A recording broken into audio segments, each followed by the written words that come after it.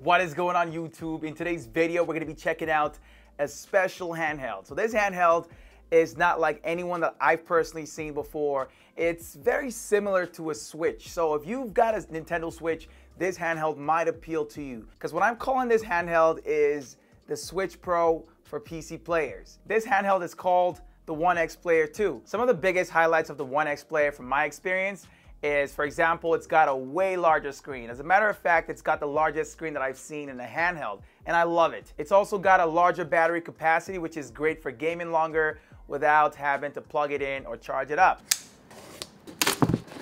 So inside the box, there were 3 compartments. Inside the first compartment, there was a 65-watt power adapter and a detachable braided USB-C cable for charging the device. Inside the next box, there were 2 detachable Switch-style controllers, and finally, the OXP2 main module was sitting in the last compartment. There was nothing else in the box, but as with a lot of other handhelds, accessories can also be bought alongside the OXP2 if needed. OXP2 is just short for Onexplayer 2, so keep in mind that I'll be using both names interchangeably throughout the video. Now, let's start by taking a look at the main unit. The first thing I noticed when I picked it up was the weight, and this was without even attaching the controllers. The controllers alone don't add very much weight when added, but the console does look a lot larger with them on. This is definitely the heaviest handheld I've ever used to date, coming in at around 848 grams. The OXP2 comes in 2 different color options. There's a midnight black and then there's a snow white version. The front side is largely comprised of a massive 8.4-inch touchscreen with a maximum of 2560 by 1600 for screen resolution. There's also some decent sized bezels around the screen, just like you would see on the Steam Deck if you're familiar with that. The screen on the OXP2 is certainly the largest I've seen in a gaming handheld, and I love it. The back of the console looks great, and it also comes equipped with a very minimal kickstand like you'd see on a Switch. There's also an inlet air vent on the back there for cooling the unit. The controls are completely detachable, like I said, which is really nice for a console of this size, and connecting or disconnecting them is fast and easy, just like with the Switch as well. They're super lightweight and only work when attached to a hand grip, which needs to be bought separately as an add-on. For this video, I don't have that, so we'll mainly be checking out the OXP2 as a full-fledged handheld. The controllers use an Xbox-style layout with alternating Hall effect joysticks, ABXY buttons, a D-pad, and the usual left and right trigger buttons. There's also a menu and a back button on opposite sides around the top area of each controller, a mode and an LED button at the bottom area of the right controller, and finally, on the bottom area of the left controller, there's an Xbox button. When you flip both controls around, you'll notice 2 small buttons, and this is how you disconnect them from the main unit. On one side of each controller as well, there's pogo pins for connecting to the main unit. The joysticks aren't full-sized, which I thought was kind of weird for a console of this size, but that was an easy fix with the use of some thumbstick caps. Whenever both controllers are connected, the LED lighting around the analog sticks and the bottom area lights up orange. Unfortunately, there's no customization for those lights, so keep that in mind. On top of the device, there's a power button, which also works for putting the OXP2 in and out of sleep mode. It's not very quick, but it works. Then there's an X1 and X2 button, which can be customized as volume controls, but by default, the X1 button will minimize your application and the X2 button will pull up the on-screen keyboard whenever you need it. Lastly, there's a turbo button up there, which will quickly pull up the OXP software, which we'll check out in a bit here. Up there also is a 3.5mm headphone jack, a USB 4.0 Type-C port for both power and data transfer, a USB 3.0 Type-A port, and finally, a micro SD card slot for extra storage. There's also an outlet air vent at the top there for pushing out heat generated by the console. At the bottom, there's another USB-C port, but this one only accepts power, so no data transfer. There's also a 5-pin magnet for attaching the add-on keyboard accessory, which I also do not have for this video, but that will be a cool accessory that you can use to convert it into some sort of a laptop, a mini laptop. Finally, there's 2 Harman audio EFX speakers on both ends underneath the console there. As for specs, it's in the same class as all of the other powerful 6800U devices that have been hitting the market lately. It comes with AMD's Ryzen 7 series 6800U, 16GB of DDR5 RAM, and 512GB of fast 2280 style NVMe SSD. Now, what I've got is just the base model, which means there's other combinations with higher RAM or storage specs. They all come with the same processor, so the difference in performance between them is only going to matter when there's need for more RAM. The RAM capacity won't affect gaming much, as the GPU will probably bottleneck the console most of the time before the RAM is able to even use up to the 16 gigabytes that's on the base model, unless you plan on doing some crazy RAM intensive work on these little handhelds. The OXP 2 is a handheld that comes equipped with Windows 11. Now, that also means that you have to deal with common Windows OS issues like driver updates and the occasional malfunctions. I personally ran into one of those at some point where Windows Update supposedly replaced the AMD driver in the system. I had the same thing happen to me with the Neo 2, so I did the same thing I did there, which was delete the driver using Device Manager and then reinstalled using the AMD driver auto detect tool.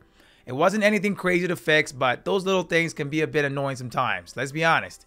If you're already used to PC gaming on a laptop or even a desktop, this shouldn't be news to you and you'll do just fine with the OXP 2. Having Windows 11 pretty much makes this a tablet style handheld too, especially without the controllers attached. You can use the main unit for things like surfing the web or watching movies with the large 2.5K display. You can also hook it up to an external monitor or TV using the USB-C port on the top side for a more extended desktop experience. If you want more GPU power out of the OXP 2, it can also be connected to an eGPU using the powerful USB-C port at the top. I don't have one to test this out, but I've seen it work in some other videos. With Windows installed, that also means access to all of the same game launchers you'd find on a full-fledged Windows PC. That includes Xbox Game Pass, Steam, Epic, and a whole lot more. Most of my games are bought on Steam, but I also have a Game Pass subscription, so I'm glad they're both fully accessible on the OXP 2. There's also Bluetooth 5.2 on the console for hooking up wireless devices like earbuds or external controllers without drops in connection. The only problem that I've got with Windows on a handheld is that it isn't very user-friendly. The Onexplayer 2 does not come with any software for a handheld mode like the Space on the Neo 2 or even the gaming mode on the Steam Deck. But if you want something similar to those, Play Night is a great option to check out. I used the free version and just set it to full screen mode for a more console-like experience, and it looks great. It will pull in all of the games that you've got installed on the console into one central space for you to quickly access them and do more.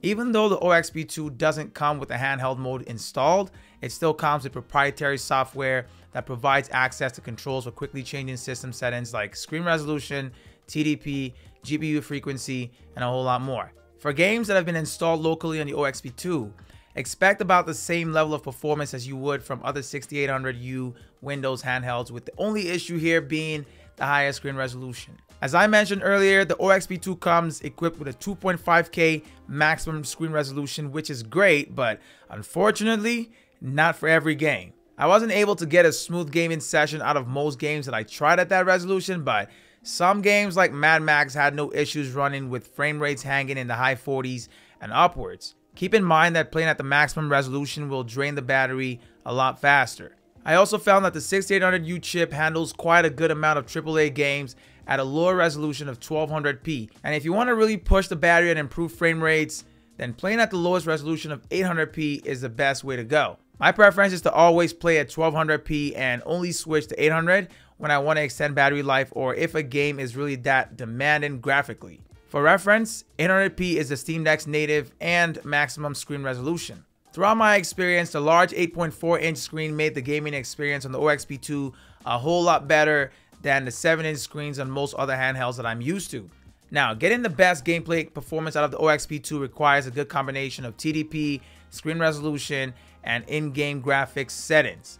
Generally, the higher the TDP is set, the better games are supposed to perform, but that also means that more heat is generated and the battery dies a lot faster. The maximum TDP that you can set on the OXP 2 is 28 watts, which is when it's at its full load or operating at max. For my tests, I ran most of the games around the 15 to 28 watts mark. Now, I had some requests to test FIFA 23, so I decided to start with that.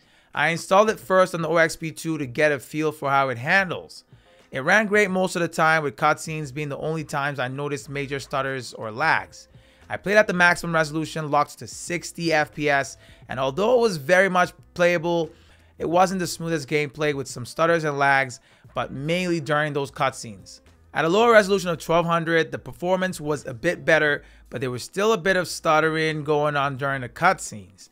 Actual gameplay was buttery smooth though. Switching to the lowest resolution of 800p, actual gameplay and cutscenes both did a whole lot better with the least amount of stutters happening. For a good balance between the best performance and graphics, you want to go for the 1200p resolution from my experience. Essentially, what you need to know is that with the right adjustment of the TDP and the screen resolution, one can get some really nice gaming sessions on FIFA 23 using the OXP 2. The next game I tried was Spiderman Miles Morales, and this is a recent PlayStation port to the PC that falls into the category of AAA games with a lot of graphics demand. At the maximum resolution and TDP with game graphics set to the lowest, the game played okay.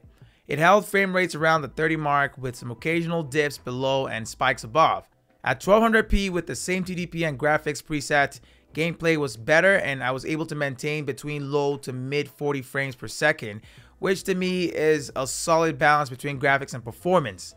Now at 800p, the gameplay was buttery smooth and I was able to get between 50 and 60 frames per second. This is still with graphics set to the lowest preset and the maximum 28 watt TDP as well. With everything else remaining the same, I tried playing with the TDP reduced to both 15 and 20 watts for an extended battery life.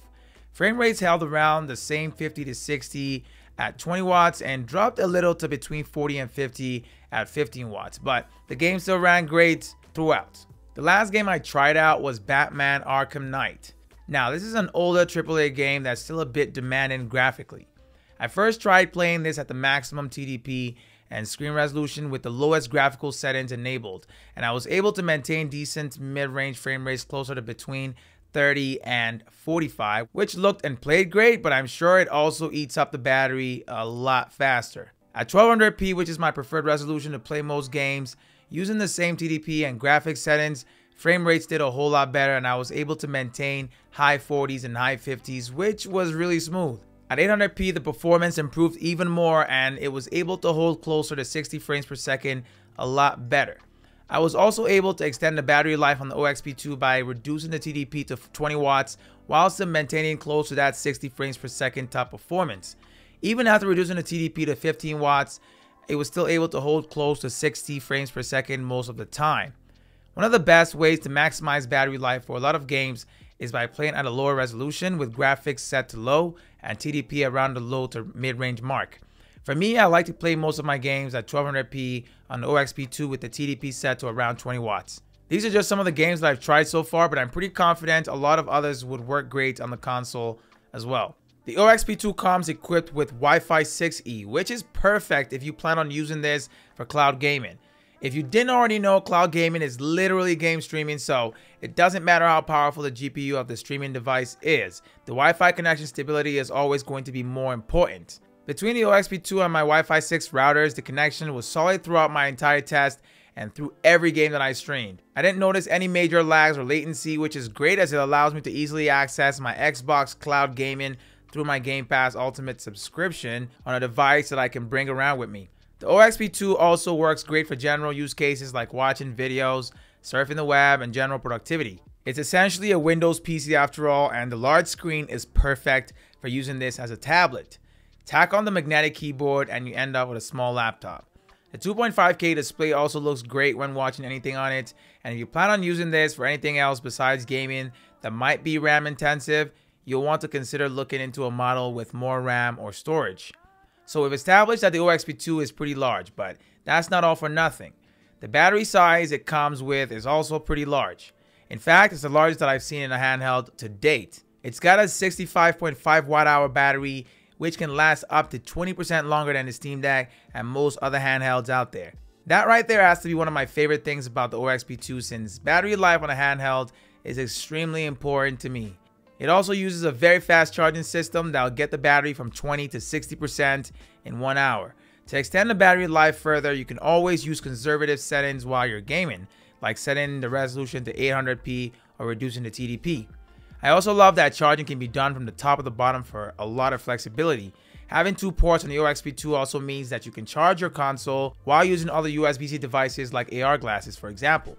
As for cooling, the OXP2 uses a smart cooling system that increases or reduces the internal fan speeds automatically as you tweak different performance settings like the TDP and the resolution. You can also switch to a manual control of the fans where you get to control them as you please. As for how loud the fan gets, I'd say it's pretty similar to the Steam Deck, but maybe not even as loud as that, to be honest. Overall, I think the OXP2 is a really solid piece of tech that has its own place in the handheld market right now. If you're on the search for a handheld that's built like the Switch with detachable controllers and a built-in kickstand, and the OXP2 is certainly that.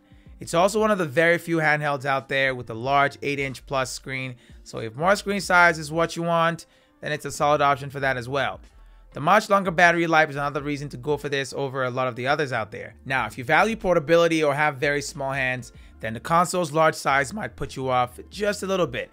But also keep in mind that the controllers are detachable, providing more flexibility when gaming. As for the price, it's not exactly competitive in comparison to some of the other handhelds out there, but I still think it'll be perfect for the right person. Let me know down in the comment section what your thoughts are on the OXP2 and if you would consider using something like it. I've also provided a link to find out more information about it for anyone who might be interested. Thank you guys for your time, and I'll catch you all next time. It's Tommy, and I'm out, y'all.